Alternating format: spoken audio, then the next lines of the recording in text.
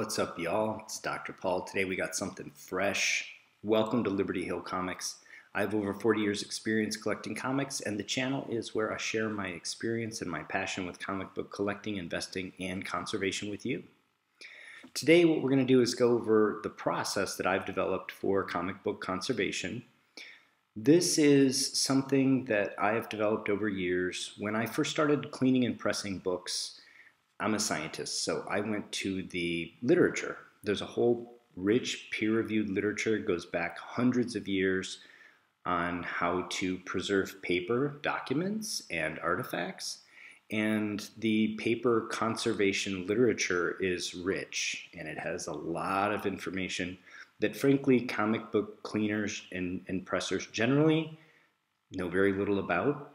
And so I started there. And I took processes that are well accepted there, and I modified them specifically for comic books, and through that developed the process that I'm going to share with you today. So this is top level.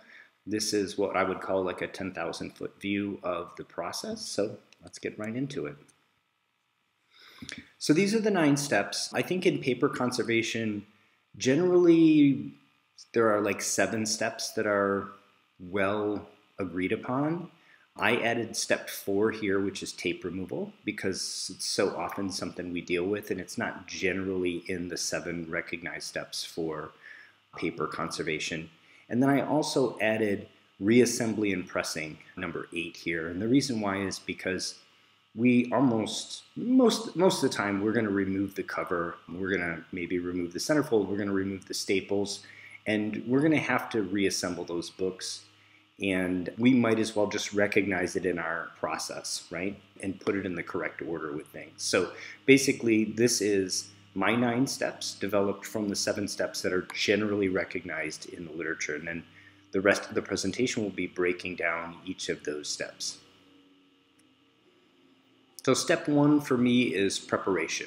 And this is something that is super important. The old, if you fail to plan, you plan to fail aphorism rings true here. I always take a book before I start doing anything to it, and I assess the overall condition. I take notes, I take pictures, and we'll talk about that too. My step 9 is documentation, but actually step 9 is happening throughout the whole process. I'm taking pictures, shooting video. So when I assess the condition, I determine what I would do with the book if it was mine. So I determine which process steps are necessary. Not every book needs all 9 steps. Some of the steps, some books just don't need. If there's no tape, you don't need tape removal, obviously, right? The other thing that I do is I want to communicate with the owner of the book. If it's not my book, I want to make sure we're on the same page and that the owner of the book has agreed to the steps that we're going to do in the process. The other really important thing here, and this is why planning and preparation is so important, is many times with comic book conservation, we can combine 2 or more steps into one. Not only does this make it more efficient, but it makes it safer for the book. If we have an aqueous wash and an aqueous deacidification, can we do that in one step? Because the fewer times we have to take the paper from a dry state to a completely wet state, the better, right? So once we've sort of gone through all that preparation, we can plan out the work. I always do a written work plan for anything other than a really simple, clean and press. There's always a written work plan. Again, if it's not my book, I'll have the owner of the book sign off on that work plan. The work starts with disinfection. For us, most of the time, that means mold mitigation. That is the main pest that we deal with in comic books. There are other forms of pests. Bookworms, for example, are larvae that literally eat paper, and they eat little pathways through paper. That's why they're called bookworms. And there are other pests other than those. Silverfish are one that are relatively common. But for the most part, those are straightforward, don't occur that often. Mold mitigation is the main thing that we deal with. When you're dealing with mold, first thing you need to determine, is it active mold or is it dormant? Active mold looks kind of hairy and is wet, actually, and you can smear it. Active mold needs to be killed before it can be removed, and also so that it doesn't spread further. 2 compounds, or I guess technically 3 here, that we use calcium propionate, methyl and propylparabens. Those can be aqueous or in alcohol baths. These are the ways that we kill mold, and then typically we can physically remove mold spores or hyphae or bodies with the dry cleaning and wet cleaning process. There's often some chromogenic compounds left behind, and we may be dealing with bleach to remove those, either chemical bleach or photo bleaching. So those are the main steps here for disinfection. The next step is dry cleaning. There's lots of videos on the YouTube and generally on the internet on dry cleaning. Typically, though, it's worth mentioning, we start from the least invasive, go to the most invasive. So cotton rounds, Kleenex, Swiffer, these are things that typically are not going to interact with the paper much at all, and we're just trying to remove surface accumulation.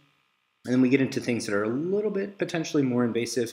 Erasers, for the most part, are still just trying to interact with any contaminants on the paper, but they can damage paper fibers and gloss and sizing. So we take just a little bit more care. The three kinds of erasers we typically use are vinyl. These are like the white erasers. Kneaded erasers are the ones that you probably, the art kids in high school were the first time you saw these. They sort of look like silly putty. Kneaded erasers, for the record, are actually the ones that do the least amount of damage to the paper fibers, and so they may be where you start most of the time.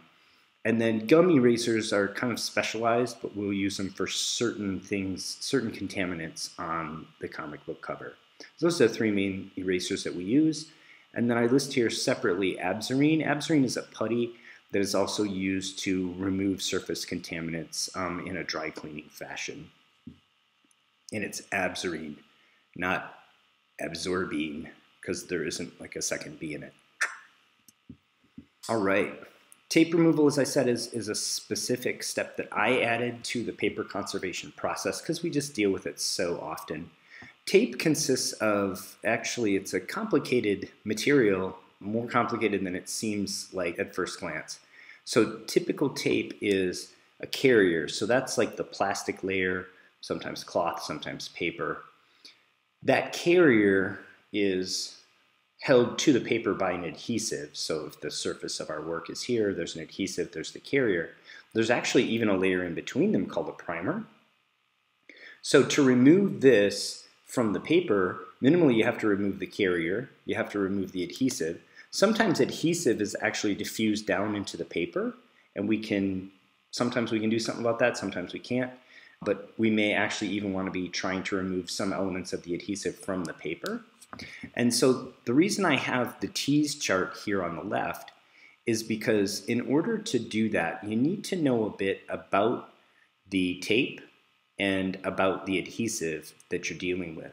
So some tapes, the adhesive is actually water soluble, in which case you would just use an aqueous bath potentially to remove the adhesive. And in other cases, that adhesive isn't really going to be soluble in water at all. And the tease chart is just a way to organize solvents based on how much polarity they have versus dispersion in terms of allowing solutes to go into solution. So we're typically dealing with solvents that can remove that adhesive.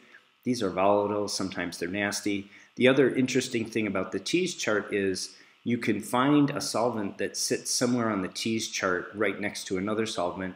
They're both going to solubilize the adhesive in a similar fashion, but perhaps one of them is a lot less obnoxious. Maybe it gives off less fumes, maybe it's less toxic. So there's a lot of choices to be made with the solvents that we use, and that's why some knowledge of the tease chart is useful in this conversation. But we have to remove both the carrier and the adhesive from the paper before we really have successful tape removal.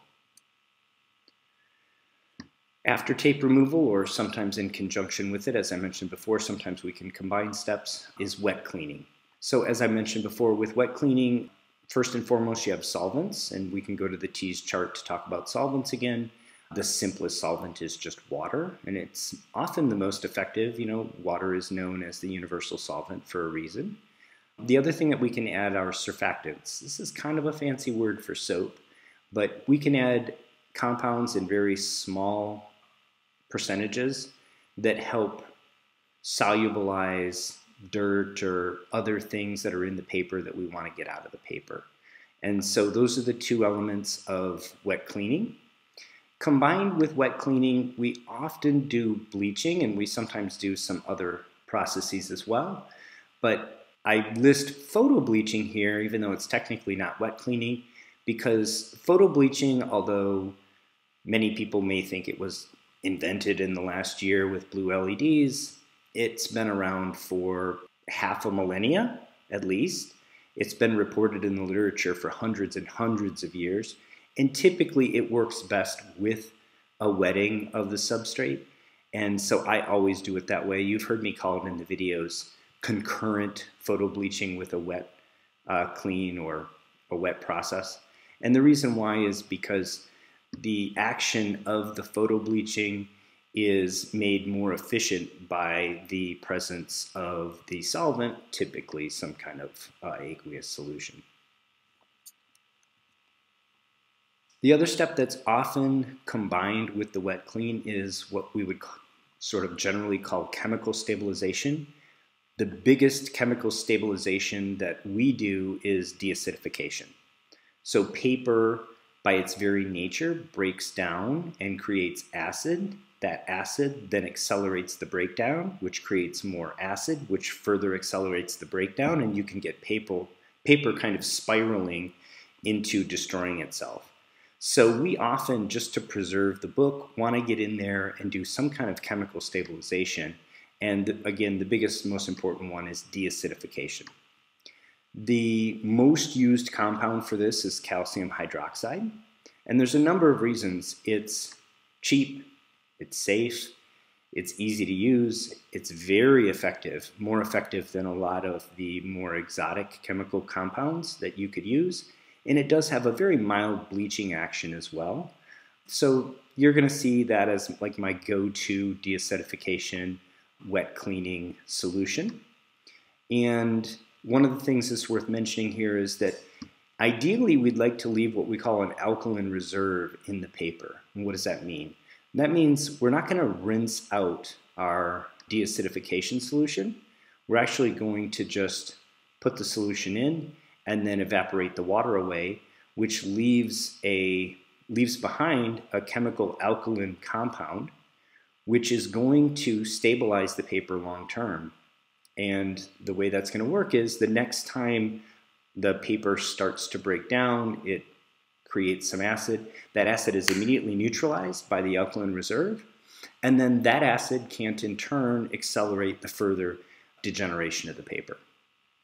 The other chemical stabilization that's worth mentioning is reduction with borohydrides. This is important because there's a couple of borohydride compounds where we can get a lot of bang for our buck because they work as bleaching agents, but they also strengthen the paper. Water itself will strengthen the paper if used properly. Some of the other compounds that folks use, hydrogen peroxide, for example, chloramine T, these will actually weaken the paper. They actually break down the paper and make it less strong. Whereas the borohydrides will bleach and actually strengthen the paper by reducing chemical bonds in the paper. After chemical stabilization, we want to take care of what we call physical stabilization. Leaf casting is used to replace missing paper. So if we have paper where there's chunks that are missing either because they've been ripped out or they've just deteriorated beyond repair, we use leaf casting to replace the paper, and that physically stabilizes what's left of the document. Mending is where most of the paper is there, but it's ripped apart, or it's coming apart, or falling apart, chipping apart, maybe it's a little bit brittle. And when we mend, we're taking what's there and we're putting a substrate over it to hold it together. Ideally, this is done wet, meaning if you have a whole cover of a book and you need to mend the upper right corner, you technically could just mend that upper right corner. But when you do, you've introduced water into the paper, and that water is going to do things in terms of the paper is going to move differently, differentially when you dry it, and you're going to you're going to introduce wrinkles that are difficult to press out later. So you'll see me, and I talk about this a lot in my videos, I'm typically wetting the entire page, even if I just have a tiny 1/4 inch rip to mend. And that's not always true. It's not an absolute rule, but it is ideally done with the entire page wet. What is mending? It's basically taking what I mentioned before, a substrate, which is usually almost always some kind of Japanese paper. Tengujo is a popular one. And then gluing that in place with either wheat paste or methyl cellulose. Wheat paste gives a stronger adhesion, but methyl cellulose is a little bit more inert, a little bit more stable long term. So if you can get away with less adhesion, the methyl cellulose is probably the preferred adhesive. If you need really strong adhesive power, the wheat paste is the way to go. Both of these are considered inert, although they're not technically 100% inert, and they can be reversed just with simple addition of water. The other thing with physical stabilization that we want to talk about is resizing. So what is sizing? Sizing is a coating put on paper it's usually with a fairly inert material. It's put on the paper for a number of reasons, but to strengthen it, to make it hydrophobic so that water will bead up on the surface. Comic books typically have the covers sized. If they're glossy, that gloss that you see is often sizing. And wet cleaning and other cleaning processes can remove that sizing. And in certain instances, we want to replace that sizing. So this would be this technical step where that happens. Again, we're often combining a lot of these steps from 5 through 7, but it is correctly positioned here with physical stabilization because that is what sizing is. Then we come to reassembly and pressing. So if we've disassembled the book, if we've taken the staples out, we could do a whole presentation just on staples. We might want to clean the staples. We may want to otherwise process the staples, derust them, do other things. We may be forming brand new staples, or we may be taking staples from a period correct book and adding them to the book because the staples from our book are rusted or otherwise broken or degenerated. We may have covered up the staple holes during some of our earlier processes. Maybe with mending we covered up staple holes. So we're going to want to establish the location of the staple holes. We're going to want to place the staples correctly. We're going to want to refold the book correctly. And all of this is part of reassembly and pressing. And then of course we want a nice final press for a nice flat book so that it presents really well. Pressing, again, there's lots of videos on the internet about this and on YouTube specifically. The main variables to control are the humidity, that is strictly speaking the water content of the paper that you're pressing, the pressure that you use, the heat, the time, and what sort of layers you might use, what are called buffers in the pressing community. The most important being staple support, meaning something in the centerfold to support the paper on either side of the staples. Again, lots of other videos on this. I won't go into great detail here, but it's important to obviously reassemble the book correctly after all of your hard conservation work. And then I wrap up the work with completion of a documentation package. I always take written notes, as I mentioned. We want to have a record of what we did, and that way we can look back. If something didn't work out quite the way we thought, we don't have to go, well, how much calcium hydroxide did I use? How much propionate was in there? What was the concentration? We don't have to worry about any of that. We have nice notes on exactly what we did. We have pictures throughout. And again, if you're doing work for others, or if you plan to eventually do work for others, you know, written notes and pictures can really go a long way toward making sure you're on the same page with the owner of the book and that your expectations meet their expectations. And that's the process. In summary, you want to plan ahead. That is the key to success with a conservation process for comic books. Not all comic books need every step. I mentioned that earlier, but you know, if there's no tape, skip step 4, right? And you can combine several steps in one process many times. We can actually use a concentration of an aqueous solution that does deacidification, washing, and resizing all in one. That's a really common thing to do. even cleaning, deacidification, mild bleaching, and resizing. That can be done in one aqueous step, right? So a lot of these things can be combined if we're smart about it. Not every book can you combine them. Sometimes you just need to deal with things serially in order. And then lastly, document your process. If you're interested in comic book conservation and you're going to start practicing, you're going to build your skill set and your tools, you want to document the process so that you can improve over time and we can all keep learning. So obviously I've got lots of videos on specific hyper detailed conservation process videos. Long hyper detailed might be good for some of you to watch if you have some insomnia and want to get some sleep. Check some of those out. You can see where they fall in this process. Now that I've formalized this process for you, as I do conservation comics in the future, I'll refer to this video and these steps specifically. If you need to purchase any of the materials for the comic book conservation process, please check the description because I do have Amazon affiliate links to all of the materials that I use. So if you want to use the same materials that I use, you can start off there. That way, if you have questions for me, I know exactly what you're using. And you know, I get a little bit of a kickback for that. I appreciate it. It helps the channel. I hope you enjoyed this video on the comic book conservation process and the steps that I have developed to the process over the years of studying the paper conservation literature and my experience in conserving comic books directly. And until next time, take care of one another.